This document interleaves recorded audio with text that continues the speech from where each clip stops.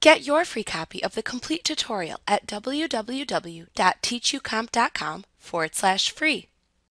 You should set up a QuickBooks credit card account in the chart of accounts for each credit card you use for your business.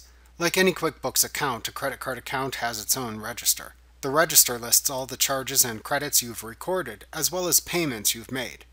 To create a credit card account, open the Chart of Accounts window by selecting Lists, Chart of Accounts from the menu bar.